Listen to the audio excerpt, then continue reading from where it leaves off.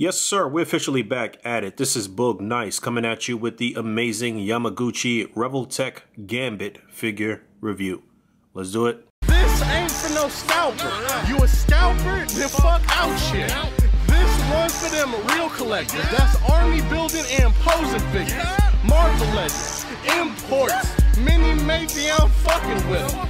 Hype beast, we know about you. Stay buying figs, don't know about it. Real quick look at the box. On the left flap, you can see it says Figure Complex Amazing Yamaguchi, powered by Revoltech. Let's make this a night to remember. It says there under Gambit. Another picture of Gambit, series number 12, sculpted by Yamaguchi Katsu Sishu, Susisha, whatever the hell that says. On the front, other side, picture of the figure there.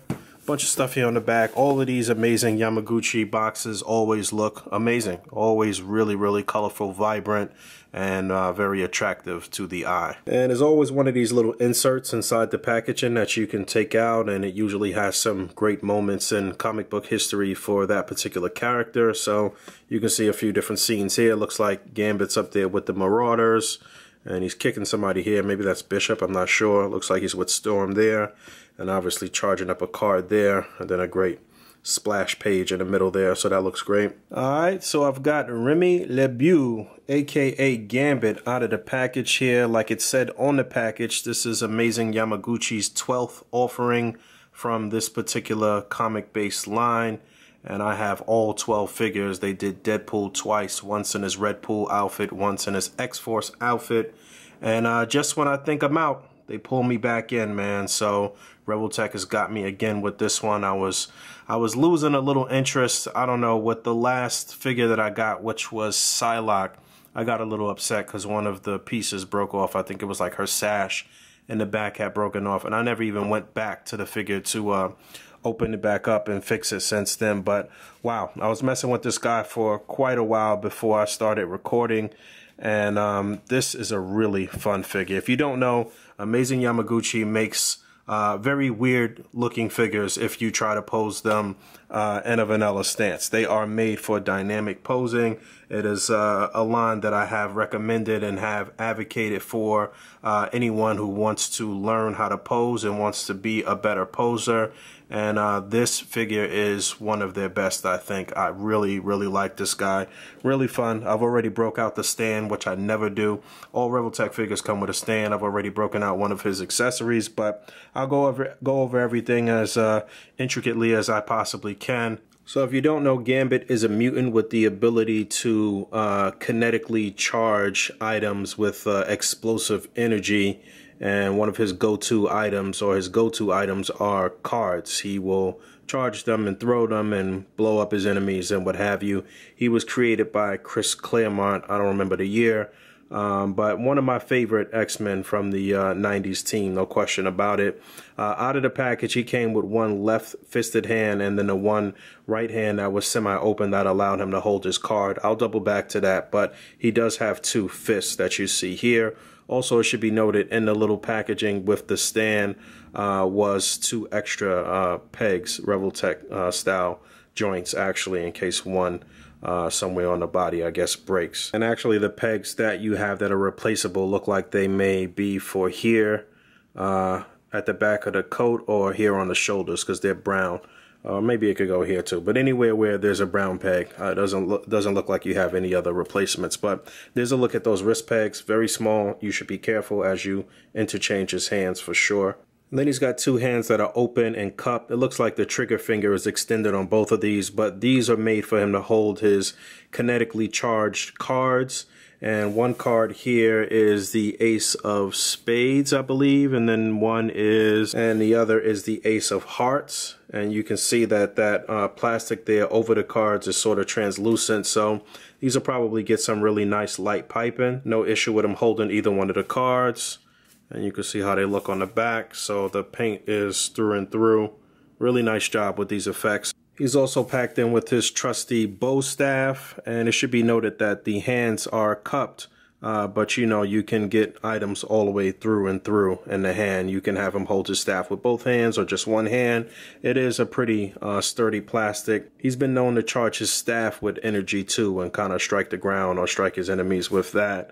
So a lot of playability with the cards and the staff, and you can do whatever you want to do here. I do like this a lot. Like I said, a lot of options with the staff and the accessories and the posing. Gambit is also very agile. That's part of his mutant abilities too, is that he is super agile, and so that lends very well to Revoltech. You know, they picked a great character here because he is so agile and because the Revoltech figures are so articulated.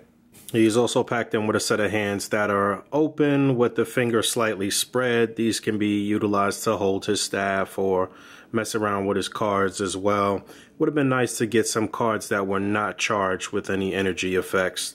That would have been perfect for these particular hands, but moving on. And then his final set of hands are a set that are open with the fingers sort of fully spread, I guess you can say, but these have a little peg hole right in the center of each hand, which allows you to plug in one final accessory that he has, card accessory that he has. So both of these here are all one piece that plugs right into the palm of his hand with a little peg, and it's about 5 cards. You have 5 cards connected to each little piece, and these are translucent.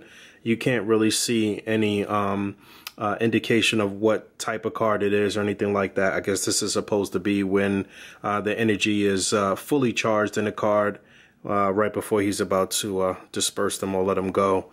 And these should look really good under some great light piping.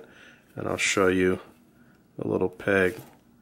You can see how that looks. Focus. Yeah, so that's pretty cool. Really nice effects here.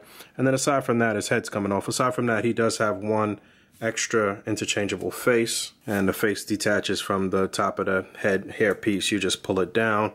Let me grab the other. And there's a look at the interchangeable face. So obviously the face is not like highly detailed. It's very anime-ish, but this one has his teeth showing with a more angry look on his face. So obviously you can use this for action shots. And not bad. The hair looks good. It's windswept, but it doesn't really bother me too much.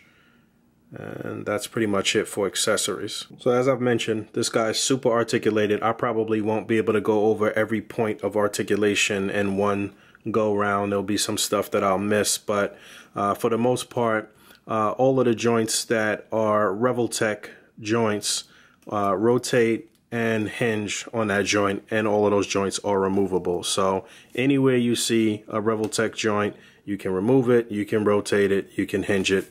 That goes for every part. So you get a very good range of motion everywhere throughout this figure. Head and neck is a separate piece. I'll let you see how this joint looks down in here. The collar is a separate piece.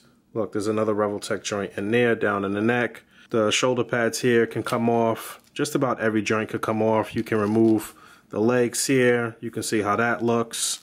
You get a really nice range of motion in the torso, upper torso, and the lower torso, and you can turn them left to right. The hands will swivel and hinge. Everything is double and damn near triple jointed. This jacket is not as extravagant as, say, Magneto's cape, which was a pain in the ass.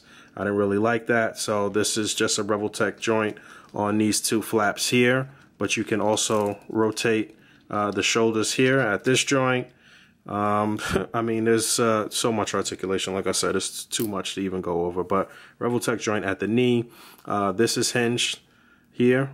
You can actually even pull this out if you want. He actually rotates here at the upper boot as well. Hinge and a swivel on the foot, and a nice deep ankle pivot, plus a toe joint. I mean, there's articulation through and through this guy. You know, it'll be more difficult for you to get him in a vanilla pose than it will be to get him in something dynamic. Alright, I gotta get up out of here. I didn't really do any size comparisons. I'll do some of that stuff on Instagram, I guess. I really hate the way this looks right now, but it's developing. So give me 24 hours or so to get something up on Instagram. But Gambit here came out really nice. This is definitely one of Revoltech's best from the Amazing Yamaguchi line. Lot of fun factor. That's really what this is all about with this guy. I got a new backdrop that I want to try out with this guy and try out the Tamashii explosion effects with them, and a lot of things I want to do here, lighten up those cards. There's a lot of options. I said a lot, but good figure. I got him about 65, 68 bucks directly from Japan. I guess like 75 with shipping and stuff. Domestically, you're going to pay a bit more.